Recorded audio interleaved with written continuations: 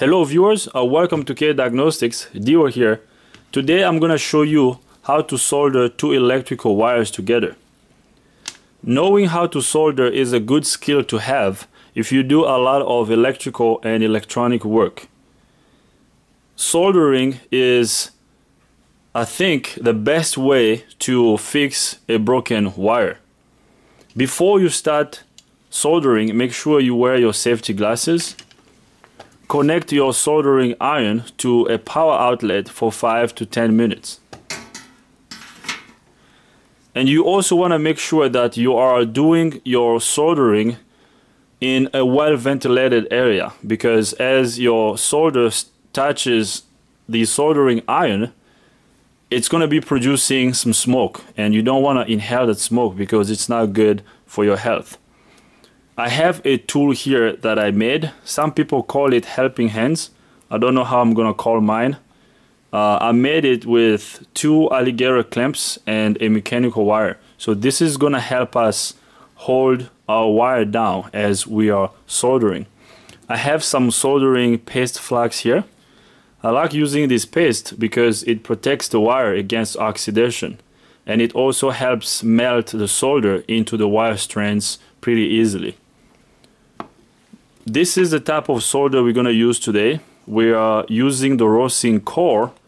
I like it because it has a low melting point, and it also protects the wire against oxidation. There are many types of solders out there, so make sure you pick the right type of solder for the job you're going to be doing.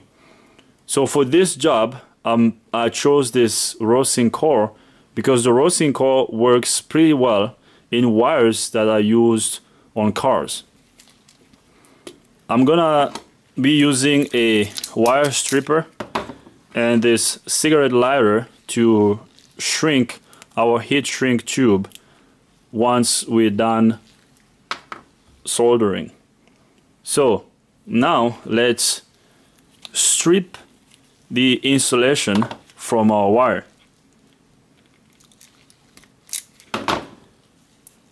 So I want to point out that as you're stripping the insulation from the wire, do not strip out some wire strands. Just make sure you're only stripping out the insulation. So now we got one end of the wire stripped out. We're going to do the same thing on the other wire.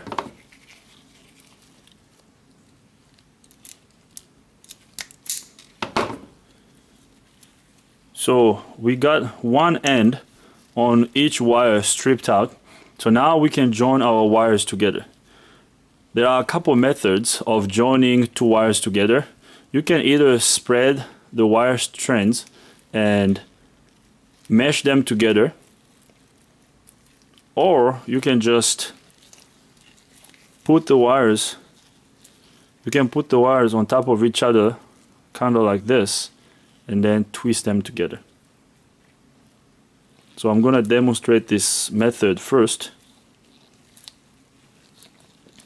And there is our two wires twisted together. So now I'm going to sit the wires on the tool here. I mean, you can protect these alligator clamps so that they don't pierce the wire, but I don't think they will because they're not, putting too much pressure on the wire.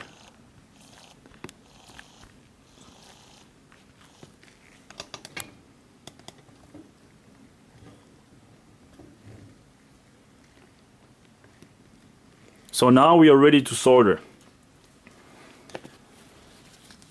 We're gonna apply a little bit of flax paste on the area we're gonna be soldering. You don't want to put too much. A little bit is enough. And now we're gonna bring our soldering iron in the picture. Sometimes I see people trying to solder a wire like this. So they will put a soldering iron on top of the wire and then they will try to solder it like this. So don't do that. That's the wrong way of doing it. So what you want to do is you want to coat the tip of your soldering iron with some solder, and then put your soldering iron below the wire. So you have to put it like this. And that little solder you're putting on the tip of the wire is helping transfer the heat to the wire. So it's helping heat the wire faster. After the wire is hot, what you're gonna do is you're just gonna touch your solder across the area that you're gonna be soldering. And as you guys can see, my solder is melting into the wire strands. And this paste helps melt the solder into the wire strands pretty well. So you just want to apply a little bit, not too much. And you want to stop after you cannot see any copper wire sticking out. So I no longer see any copper wire sticking out. Now my wire is repaired. As you guys can tell, this is a good repair, and I'm trying to pull both wires here, and I mean it's a single wire now. It's no longer two wires, and now I can't separate them anymore.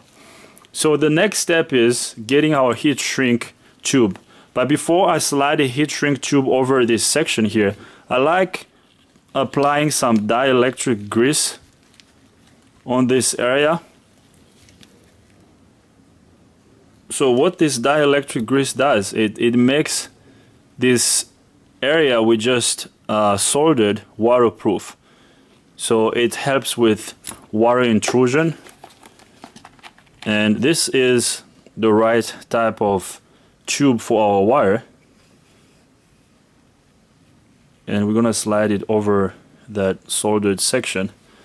Now we can shrink our heat shrink tube.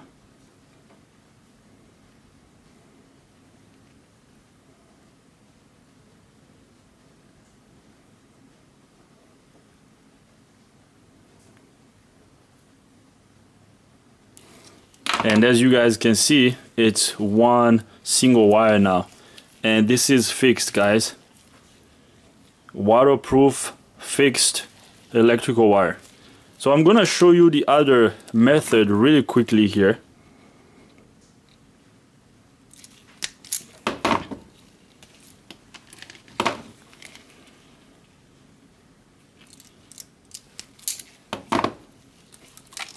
So the other method, you wanna spread the wire strands kind of like that,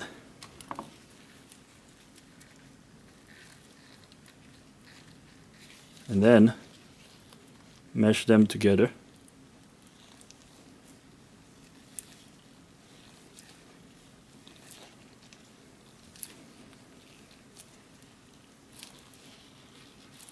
Right there. Now let's sit our wire on the tool. We're gonna do the same process again. Apply a little bit of paste.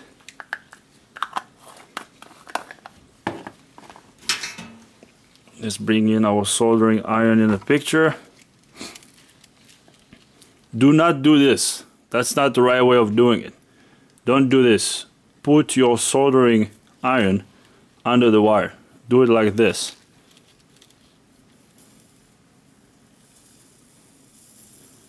So I'm just putting a little bit of solder here on the tip to help transfer the heat to the wire.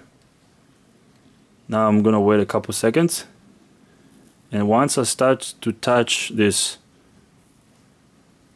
section here, I'm just touching it, and as you guys can see, our solder is melting into the wire strand. So it's floating. It's gotta flow through the wire strands.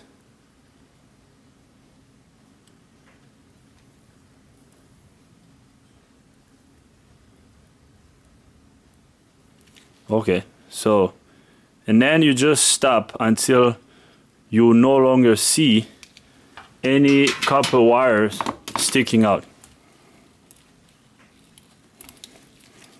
There, guys. There is a fixed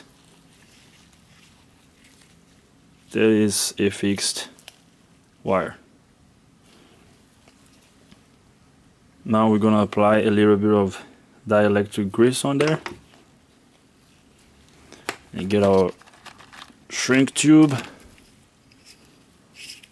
You want to get a heat shrink tube that goes just slightly over your wire, because if you pick a bigger heat shrink tube, it's not going to seal against the wire properly.